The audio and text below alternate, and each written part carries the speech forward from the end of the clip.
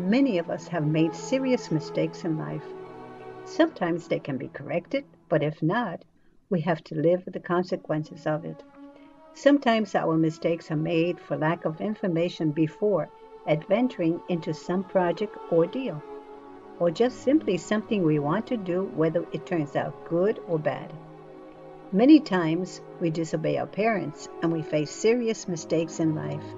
However, most of us enjoy the opportunity we get when we are able to have a second chance in life and have our mistakes corrected.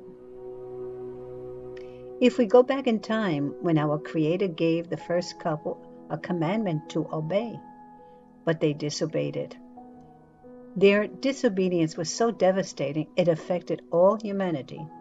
The first couple God created were made to live free from death, free from sickness, free from disease, free from old age, and free from violence and crimes.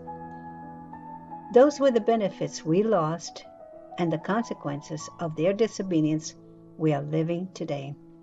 However, in God's love and compassion for humanity, He worked out a plan so we can all have a second chance to return to our Creator and benefit once again from all that has been given to us. His plan was to make Himself man, which He did when He was born of the Virgin, then paid for man's disobedience when He died on the cross. But with His power as God, He returned to life again. His sacrifice gave us forgiveness of sin and a second chance to return to our Savior and to all the benefits He gave us, if we can believe. Scripture tells us in John 3:16, "For God so loved the world that He gave His one and only Son, that whoever believes in Him shall not perish but have eternal life." Eternal life means if we should die at an appointed time, God will raise us up to life again.